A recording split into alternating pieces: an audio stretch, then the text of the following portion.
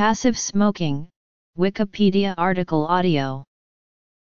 Passive smoking is the inhalation of smoke, called second-hand smoke, or environmental tobacco smoke, by persons other than the intended active smoker. It occurs when tobacco smoke permeates any environment, causing its inhalation by people within that environment. Exposure to second-hand tobacco smoke causes disease, disability, and death. The health risks of second-hand smoke are a matter of scientific consensus. These risks have been a major motivation for smoke-free laws in workplaces and indoor public places, including restaurants, bars, and nightclubs, as well as some open public spaces. Effects. Risk to children. Evidence. Risk level. Biomarkers. Cotinine. Carbon monoxide. Pathophysiology. Opinion of public health authorities. Public opinion. Controversy over harm. Industry-funded studies and critiques. Enstrom and Cabot.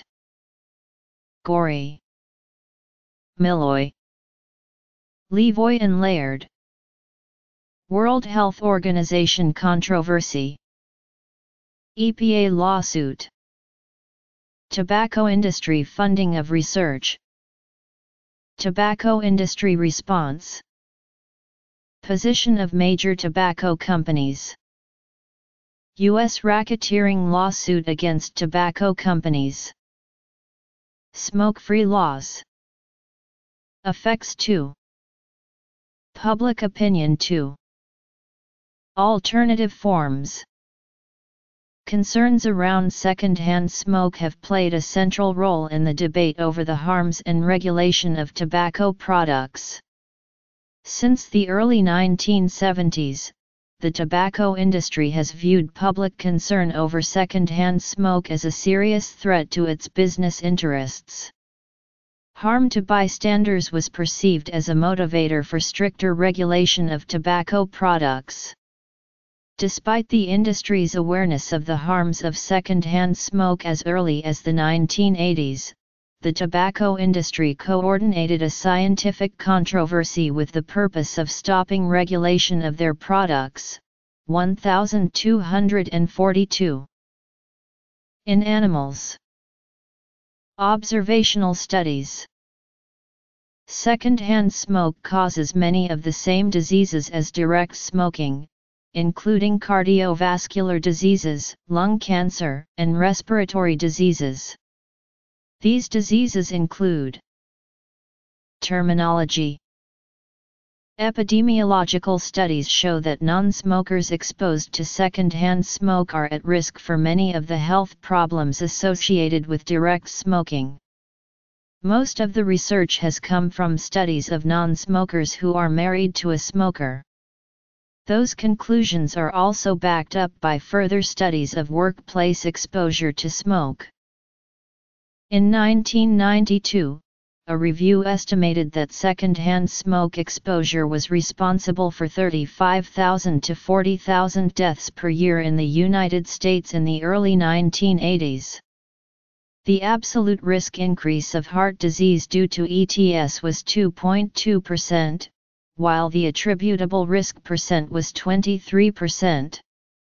A 1997 meta-analysis found that second-hand smoke exposure increased the risk of heart disease by a quarter, and two 1999 meta-analyses reached similar conclusions. Evidence shows that inhaled side-stream smoke, the main component of second-hand smoke, is about 4 times more toxic than mainstream smoke. This fact has been known to the tobacco industry since the 1980s, though it kept its findings secret. Some scientists believe that the risk of passive smoking, in particular the risk of developing coronary heart diseases, may have been substantially underestimated. In 1997, a meta-analysis on the relationship between secondhand smoke exposure and lung cancer concluded that such exposure caused lung cancer. The increase in risk was estimated to be 24% among non-smokers who lived with a smoker. In 2000, Kopis and Shi reported that there was clear evidence of publication bias in the studies included in this meta-analysis. They further concluded that after correcting for publication bias, and assuming that 40% of all studies are unpublished, this increased risk decreased from 24% to 15%. This conclusion has been challenged on the basis that the assumption that 40% of all studies are unpublished was extreme.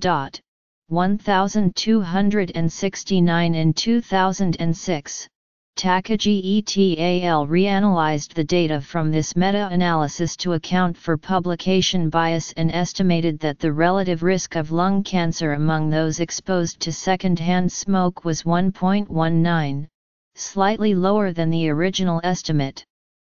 A 2000 meta-analysis found a relative risk of 1.48 for lung cancer among men exposed to secondhand smoke, and a relative risk of 1.16 among those exposed to it at work. Another meta-analysis confirmed the finding of an increased risk of lung cancer among women with spousal exposure to secondhand smoke the following year. It found a relative risk of lung cancer of 1.29 for women exposed to secondhand smoke from their spouses. A 2014 meta-analysis noted that the association between exposure to secondhand smoke and lung cancer risk is well established. A minority of epidemiologists have found it hard to understand how secondhand smoke, which is more diluted than actively inhaled smoke, could have an effect that is such a large fraction of the added risk of coronary heart disease among active smokers. One proposed explanation is that secondhand smoke is not simply a diluted version of mainstream smoke, but has a different composition with more toxic substances per gram of total particulate matter. Passive smoking appears to be capable of precipitating the acute manifestations of cardiovascular diseases and may also have a negative impact on the outcome of patients who suffer acute coronary syndromes. In 2004, the International Agency for Research on Cancer of the World Health Organization reviewed all significant published evidence related to tobacco smoking and cancer.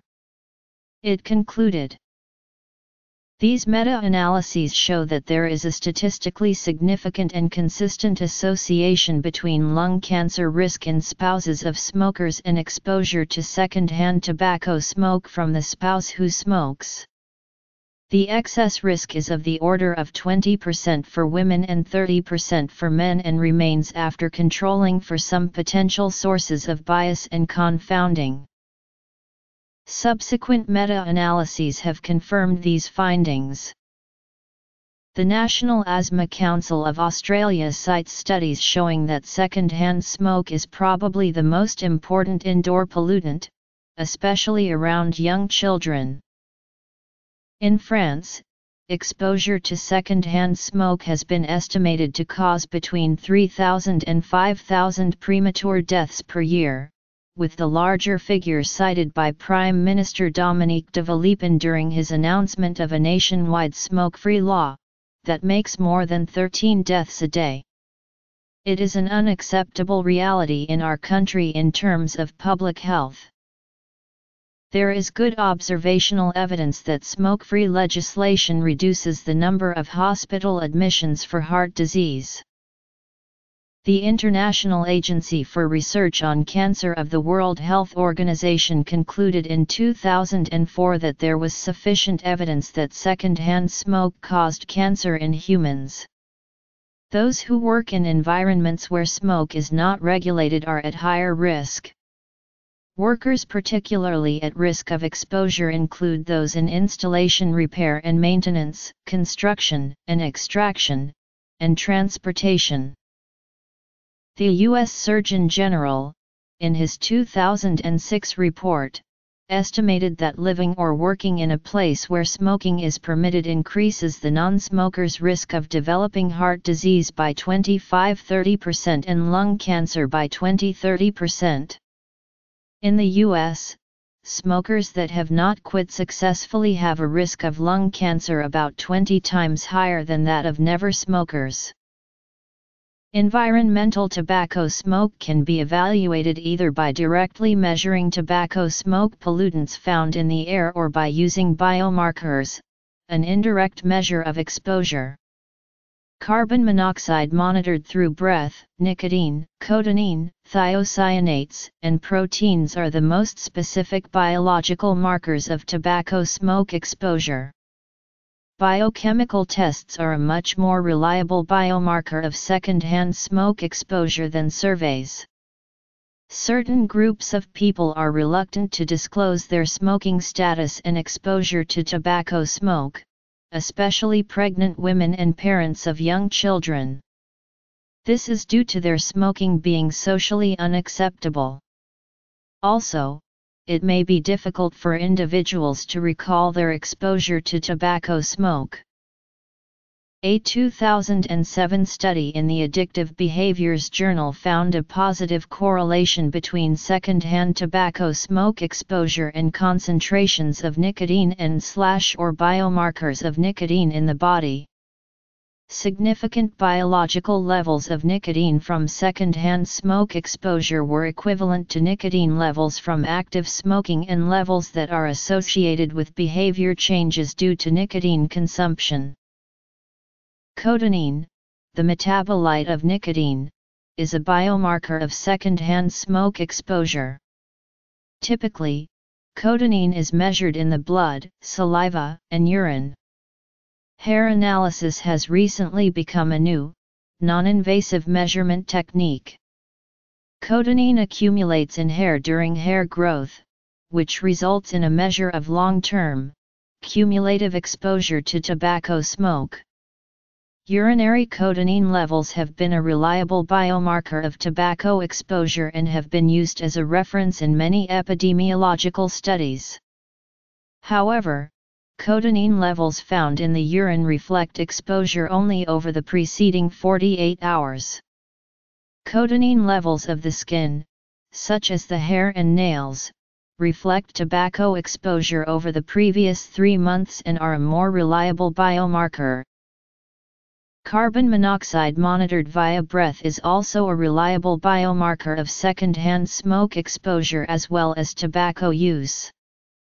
With high sensitivity and specificity, it not only provides an accurate measure, but the test is also non-invasive, highly reproducible, and low in cost. Breath CO monitoring measures the concentration of CO in an exhalation in parts per million, and this can be directly correlated to the blood CO concentration. Breath CO monitors can also be used by emergency services to identify patients who are suspected of having CO poisoning. A 2004 study by the International Agency for Research on Cancer of the World Health Organization concluded that non-smokers are exposed to the same carcinogens as active smokers. Side-stream smoke contains more than 4,000 chemicals, including 69 known carcinogens. Of special concern are polynuclear aromatic hydrocarbons, tobacco-specific N-nitrosamines, and aromatic amines, such as 4-aminobiphenyl, all known to be highly carcinogenic. Mainstream smoke, side-stream smoke, and second-hand smoke contain largely the same components. However, the concentration varies depending on type of smoke. Several well-established carcinogens have been shown by the tobacco company's own research to be present at higher concentrations in side-stream smoke than in mainstream smoke. Second-hand smoke has been shown to produce more particulate matter pollution than an idling low-emission diesel engine. In an experiment conducted by the Italian National Cancer Institute, 3 cigarettes were left smoldering, one after the other, in a 60 cubic meters garage with a limited air exchange. The cigarettes produced PM pollution exceeding outdoor limits, as well as PM concentrations up to 10-fold that of the idling engine. Second-hand tobacco smoke exposure has immediate and substantial effects on blood and blood vessels in a way that increases the risk of a heart attack, particularly in people already at risk. Exposure to tobacco smoke for 30 minutes significantly reduces coronary flow velocity reserve in healthy non-smokers. Second-hand smoke is also associated with impaired vasodilation among adult non-smokers. Second-hand smoke exposure also affects platelet function, vascular endothelium, and myocardial exercise tolerance at levels commonly found in the workplace. Pulmonary emphysema can be induced in rats through acute exposure to side-stream tobacco smoke over a period of 45 days. Degranulation of mast cells contributing to lung damage has also been observed. The term third-hand smoke was recently coined to identify the residual tobacco smoke contamination that remains after the cigarette is extinguished and second-hand smoke has cleared from the air. Preliminary research suggests that byproducts of third-hand smoke may pose a health risk, though the magnitude of risk, if any, remains unknown. In October 2011, it was reported that Christus St. Francis Cabrini Hospital in Alexandria, Louisiana would seek to eliminate third-hand smoke beginning in July 2012, and that employees whose clothing smelled of smoke would not be allowed to work. This prohibition was enacted because third-hand smoke poses a special danger for the developing brains of infants and small children. In 2008, there were more than 161,000 deaths attributed to lung cancer in the United States. Of these deaths, an estimated 10% to 15% were caused by factors other than first-hand smoking, equivalent to 16,000 to 24,000 deaths annually. Slightly more than half of the lung cancer deaths caused by factors other than first-hand smoking were found in non-smokers. Lung cancer in non-smokers may well be considered one of the most common cancer mortalities in the United States.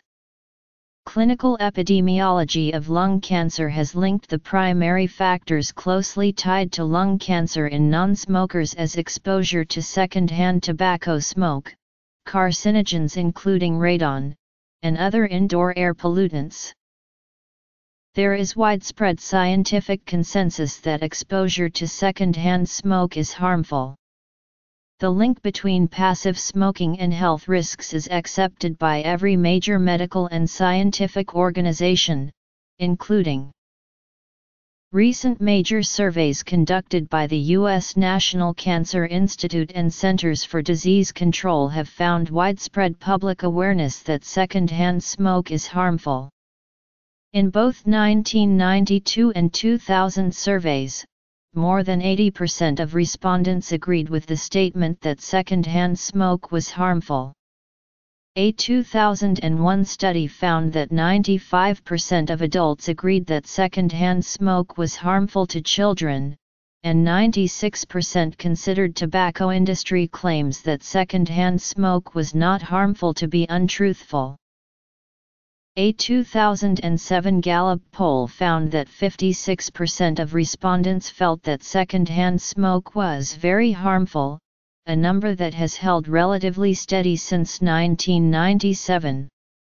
Another 29% believe that second-hand smoke is somewhat harmful, 10% answered not too harmful, while 5% said not at all harmful.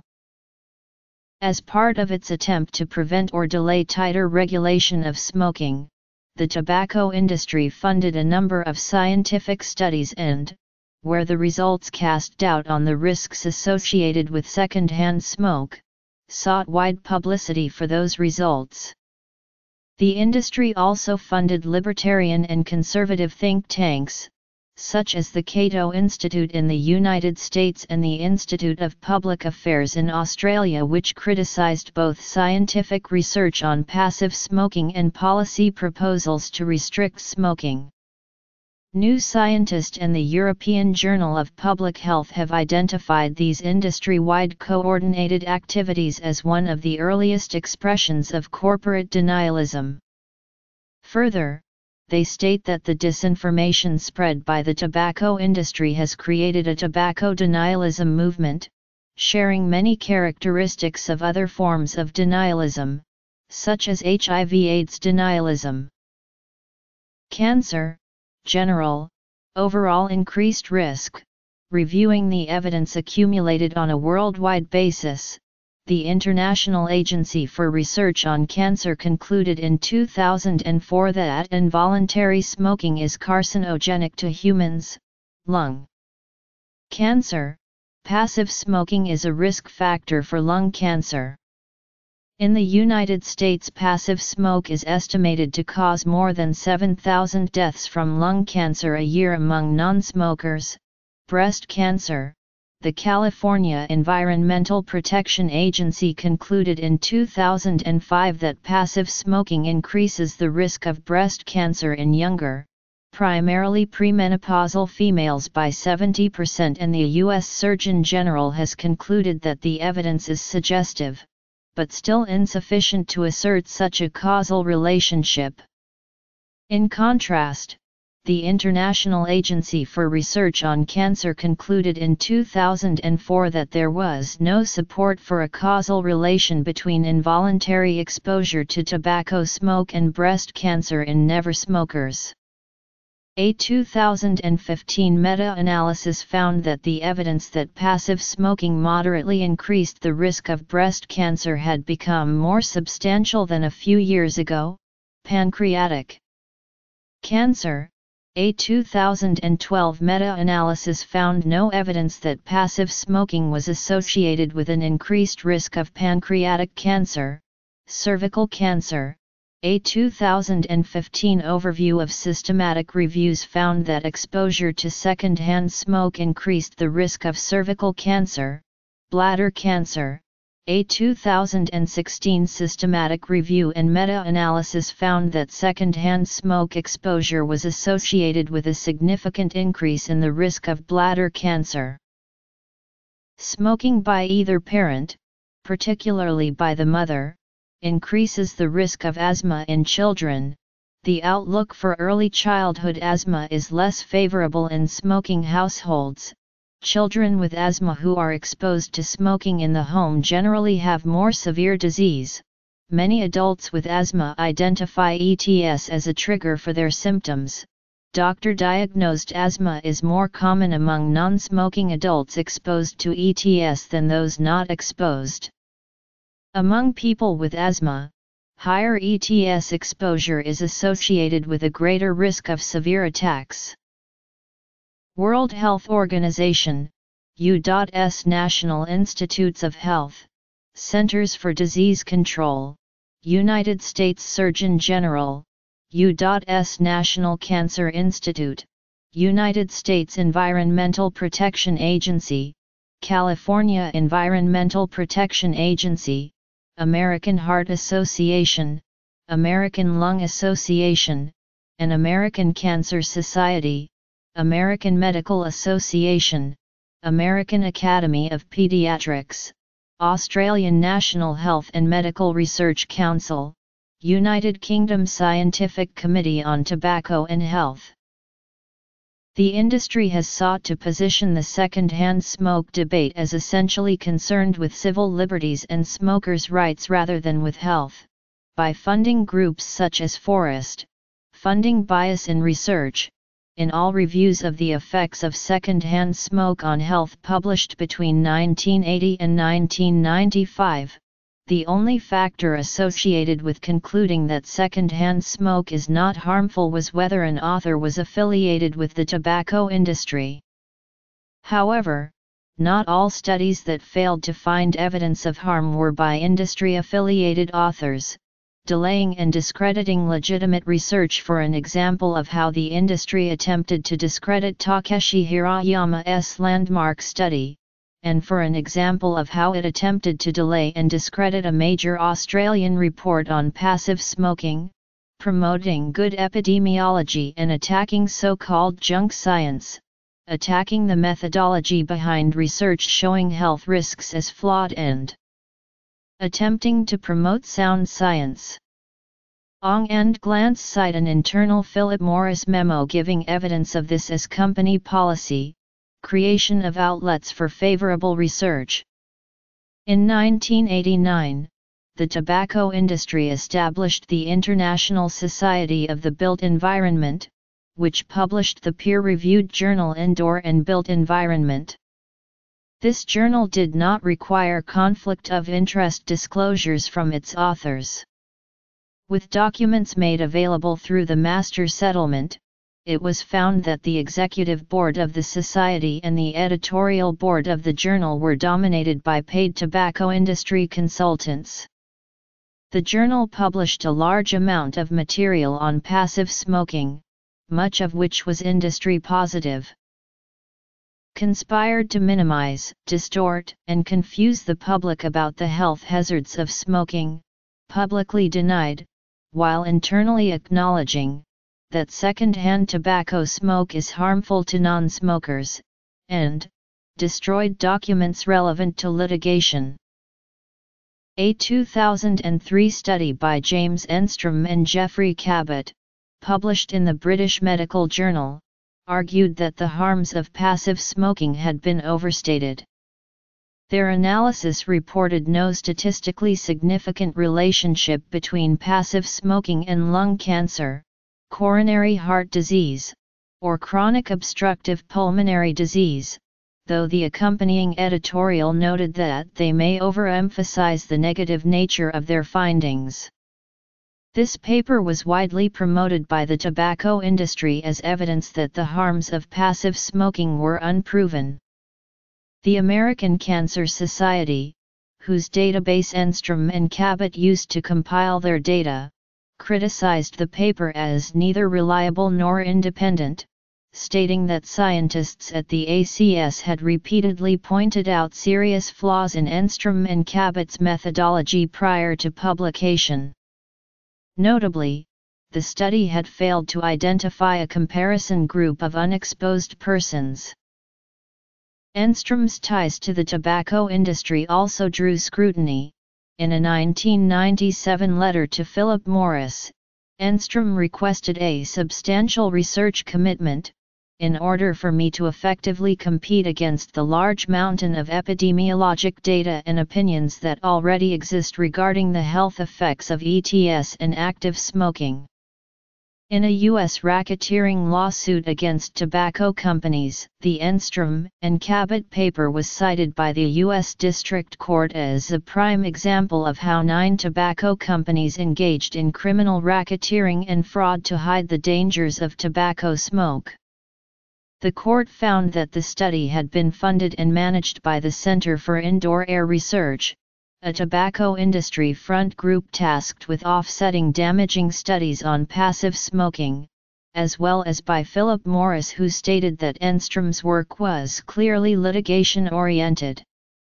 A 2005 paper in Tobacco Control argued that the disclosure section in the Enstrom and Cabot BMJ paper, although it met the journal's requirements, does not reveal the full extent of the relationship the authors had with the tobacco industry. In 2006, Enstrom and Cabot published a meta-analysis of studies regarding passive smoking and coronary heart disease, in which they reported a very weak association between passive smoking and heart disease mortality. They concluded that exposure to second-hand smoke increased the risk of death from CHD by only 5%, although this analysis has been criticized for including 2 previous industry-funded studies that suffered from widespread exposure misclassification. Joe Bottigori, a tobacco industry spokesman and consultant and an expert on risk utility and scientific research, wrote in the libertarian Cato Institute's magazine Regulation that, of the 75 published studies of ETS and lung cancer, some 70% did not report statistically significant differences of risk and are moot. Roughly 17% claim an increased risk and 13% imply a reduction of risk. Stephen Milloy, the junk science commentator for Fox News and a former Philip Morris consultant, claimed that of the 19 studies on passive smoking, only 8, slightly more than 42%, reported statistically significant increases in heart disease incidence. Another component of criticism cited by Milloy focused on relative risk and epidemiological practices in studies of passive smoking. Milloy, who has a master's degree from the Johns Hopkins School of Hygiene and Public Health, argued that studies yielding relative risks of less than 2 were meaningless junk science. This approach to epidemiological analysis was criticized in the American Journal of Public Health. A major component of the industry attack was the mounting of a campaign to establish a bar for sound science that could not be fully met by most individual investigations, leaving studies that did not meet the criteria to be dismissed as junk science.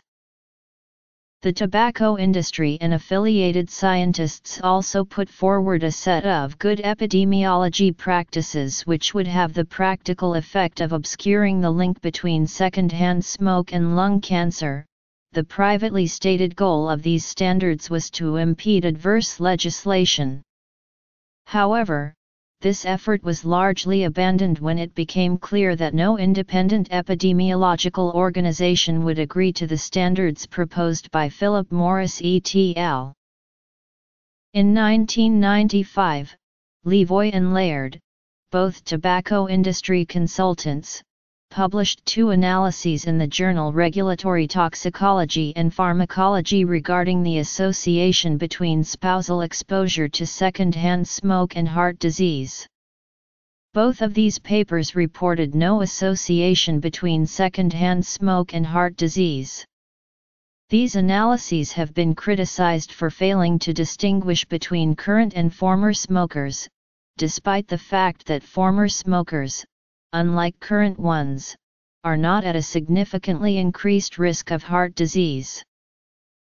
A 1998 study by the International Agency for Research on Cancer on environmental tobacco smoke found weak evidence of a dose-response relationship between risk of lung cancer and exposure to spousal and workplace ETS. In March 1998, before the study was published, reports appeared in the media alleging that the IARC and the World Health Organization were suppressing information. The reports, appearing in the British Sunday Telegraph and The Economist, among other sources, alleged that the WHO withheld from publication of its own report that supposedly failed to prove an association between passive smoking and a number of other diseases. In response, the WHO issued a press release stating that the results of the study had been completely misrepresented in the popular press and were in fact very much in line with similar studies demonstrating the harms of passive smoking. The study was published in the Journal of the National Cancer Institute in October of the same year, and concluded the authors found no association between childhood exposure to ETS and lung cancer risk but did find weak evidence of a dose-response relationship between risk of lung cancer and exposure to spousal and workplace ETS.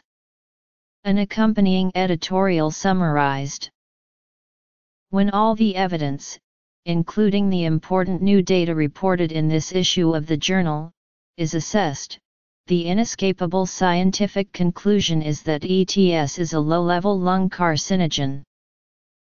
With the release of formerly classified tobacco industry documents through the Tobacco Master Settlement Agreement, it was found that the controversy over the WHO's alleged suppression of data had been engineered by Philip Morris, British American Tobacco, and other tobacco companies in an effort to discredit scientific findings which would harm their business interests. A WHO inquiry, conducted after the release of the tobacco industry documents, found that this controversy was generated by the tobacco industry as part of its larger campaign to cut the WHO's budget, distort the results of scientific studies on passive smoking, and discredit the WHO as an institution. This campaign was carried out using a network of ostensibly independent front organizations and international and scientific experts with hidden financial ties to the industry. In 1993, the United States Environmental Protection Agency issued a report estimating that 3,000 lung cancer-related deaths in the United States were caused by passive smoking annually. Philip Morris, R.J. Reynolds Tobacco Company, and groups representing growers, distributors, and marketers of tobacco took legal action, claiming that the EPA had manipulated this study and ignored accepted scientific and statistical practices. The United States District Court for the Middle District of North Carolina ruled in favor of the tobacco industry in 1998, finding that the EPA had failed to follow proper scientific and epidemiologic practices and had cherry-picked evidence to support conclusions which they had committed to in advance. The court stated in part, EPA publicly committed to a conclusion before research had begun, adjusted established procedure and scientific norms to validate the agency's public conclusion. In conducting the ETS risk assessment, disregarded information and made findings on selective information, did not disseminate significant epidemiologic information, deviated from its risk assessment guidelines, failed to disclose important findings and reasoning. In 2002, the EPA successfully appealed this decision to the United States Court of Appeals for the Fourth Circuit. The EPA's appeal was upheld on the preliminary grounds that their report had no regulatory weight, and the earlier finding was vacated. In 1998, the U.S. Department of Health and Human Services, through the publication by its National Toxicology Program of the Ninth Report on Carcinogens, listed environmental tobacco smoke among the known carcinogens, observing of the EPA assessment that the individual studies were carefully summarized and evaluated. The tobacco industry's role in funding scientific research on second-hand smoke has been controversial. A review of published studies found that tobacco industry affiliation was strongly correlated with findings exonerating second-hand smoke. Researchers affiliated with the tobacco industry were 88 times more likely than independent researchers to conclude that second-hand smoke was not harmful. In a specific example which came to light with the release of tobacco industry documents, Philip Morris executives successfully encouraged an author to revise his industry-funded review article to downplay the role of second-hand smoke in sudden infant death syndrome. The 2006 U.S. Surgeon General's report criticized the tobacco industry's role in the scientific debate. The industry has funded or carried out research that has been judged to be biased, supported scientists to generate letters to editors that criticized research publications, attempted to undermine the findings of key studies, assisted in establishing a scientific society with a journal, and attempted to sustain controversy even as the scientific community reached consensus. This strategy was outlined at an international meeting of tobacco companies in 1988, at which Philip Morris proposed to set up a team of scientists, organized by company lawyers, to carry out work on ETS to keep the controversy alive. All scientific research was subject to oversight and filtering by tobacco industry lawyers. Philip Morris then expect the group of scientists to operate within the confines of decisions taken by PM scientists to determine the general direction of research, which apparently would then be filtered by lawyers to eliminate areas of sensitivity. Philip Morris reported that it was putting vast amounts of funding into these projects, in attempting to coordinate and pay so many scientists on an international basis to keep the ETS controversy alive. Measures to tackle second-hand smoke pose a serious economic threat to the tobacco industry, having broadened the definition of smoking beyond a personal habit to something with a social impact. In a confidential 1978 report, the tobacco industry described increasing public concerns about second-hand smoke as the most dangerous development to the viability of the tobacco industry that has yet occurred. In United States of America v. Philip Morris et al., the District Court for the District of Columbia found that the tobacco industry, recognized from the mid-1970s forward that the health effects of passive smoking posed a profound threat to industry viability and cigarette profits, and that the industry responded with efforts to undermine and discredit the scientific consensus that ETS causes disease. Accordingly, the tobacco industry have developed several strategies to minimize the impact on their business. Citing the tobacco industry's production of biased research and efforts to undermine scientific findings, the 2006 U.S. Surgeon General's report concluded that the industry had attempted to sustain controversy even as the scientific community reached consensus. Industry documents indicate that the tobacco industry has engaged in widespread activities that have gone beyond the bounds of accepted scientific practice. The U.S. District Court, in USA v. Philip Morris et al., found that, despite their internal acknowledgement of the hazards of second-hand smoke, defendants have fraudulently denied that ETS causes disease. The positions of major tobacco companies on the issue of second-hand smoke is somewhat varied. In general, tobacco companies have continued to focus on questioning the methodology of studies showing that second-hand smoke is harmful. Some acknowledge the medical consensus that second-hand smoke carries health risks, while others continue to assert that the evidence is inconclusive. Several tobacco companies advocate the creation of smoke-free areas within public buildings as an alternative to comprehensive smoke-free laws. On September 22, 1999, the U.S. Department of Justice filed a racketeering lawsuit against Philip Morris and other major cigarette manufacturers. Almost 7 years later, on August 17, 2006, U.S. District Court Judge Gladys Kessler found that the government had proven its case and that the tobacco company defendants had violated the Racketeer Influenced Corrupt Organizations Act.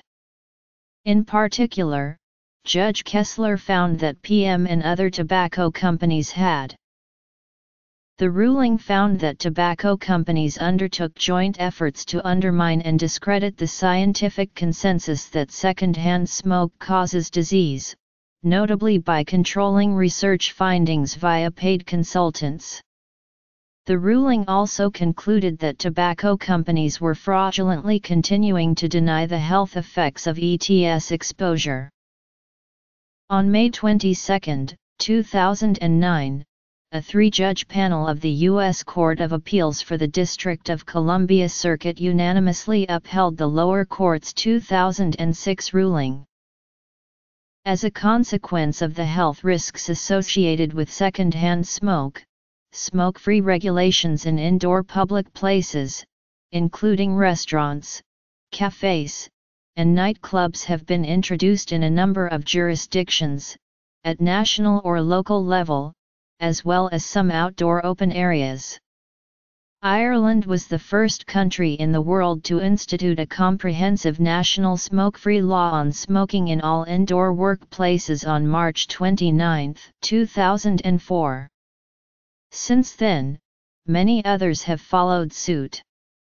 The countries which have ratified the WHO Framework Convention on Tobacco Control have a legal obligation to implement effective legislation for protection from exposure to tobacco smoke in indoor workplaces, public transport, indoor public places and, as appropriate, other public places.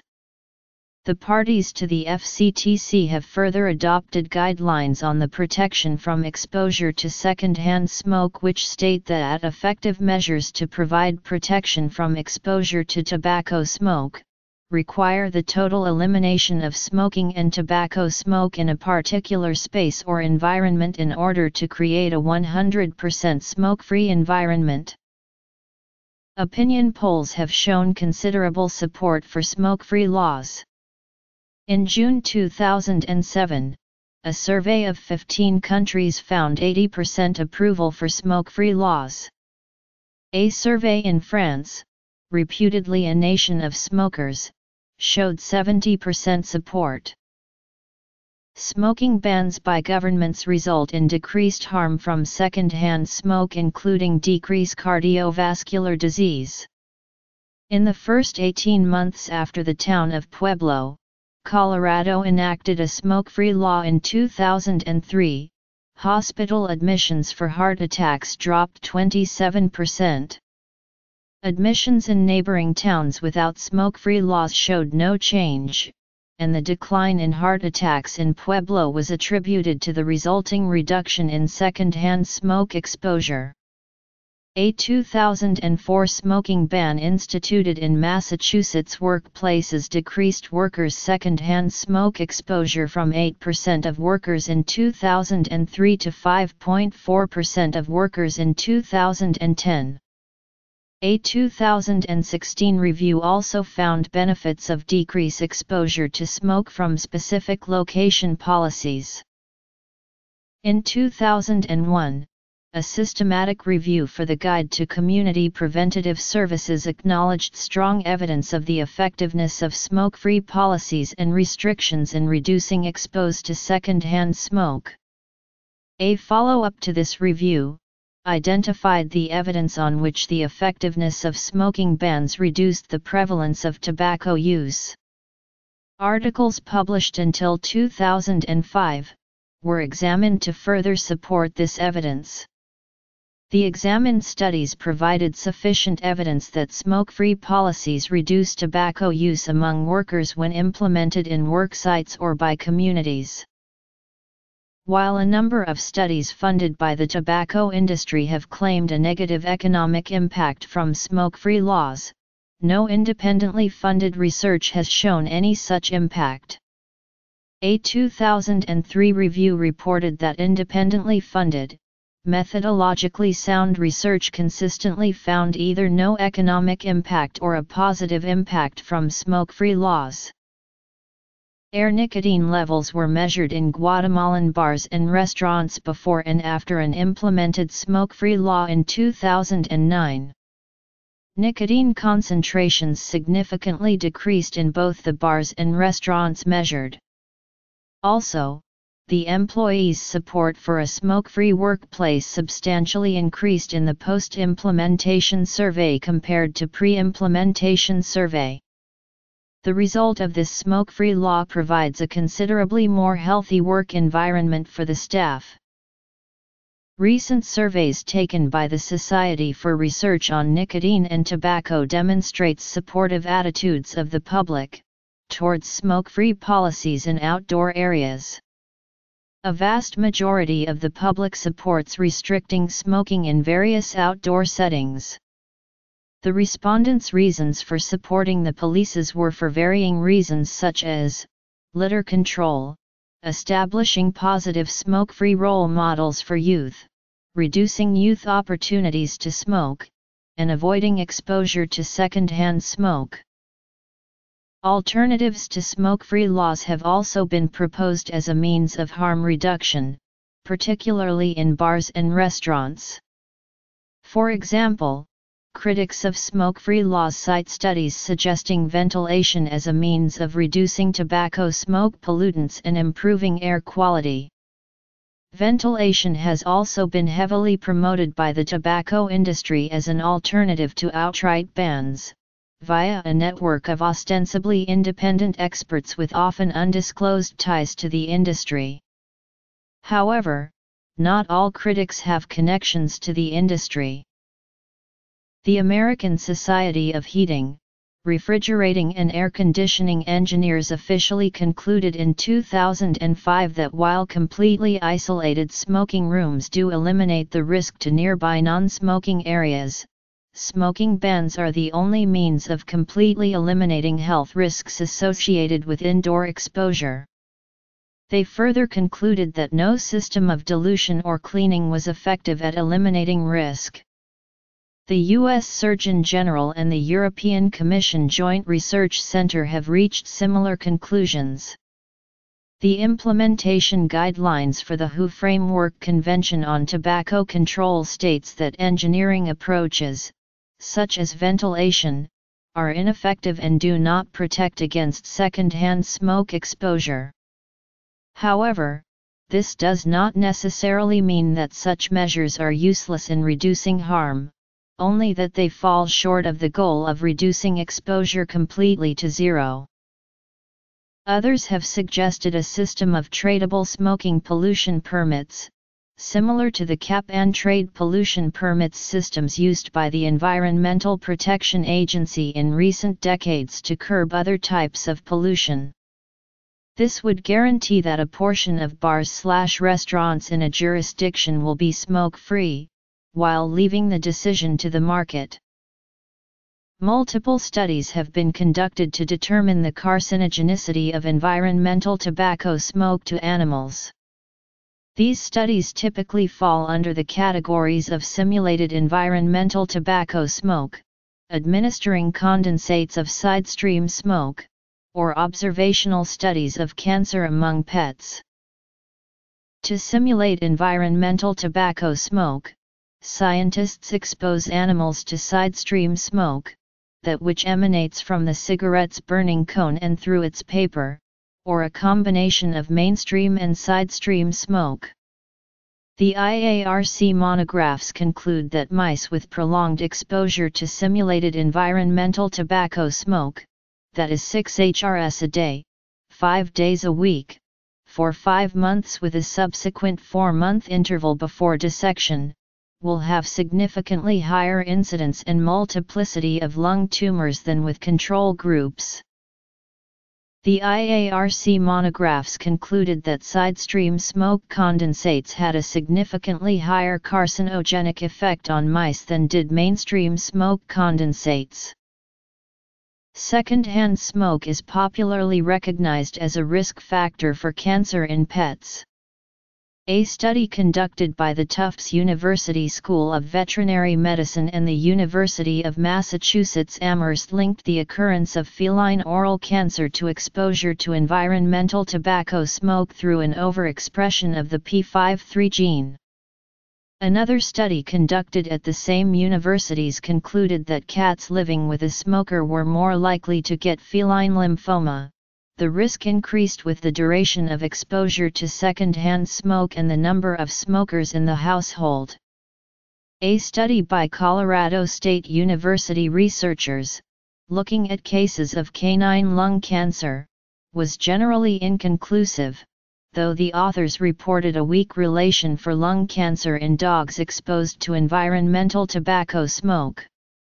The number of smokers within the home, the number of packs smoked in the home per day, and the amount of time that the dog spent within the home had no effect on the dog's risk for lung cancer.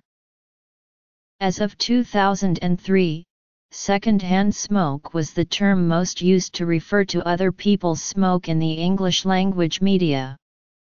Other terms used include environmental tobacco smoke, while involuntary smoking and passive smoking are used to refer to exposure to second-hand smoke.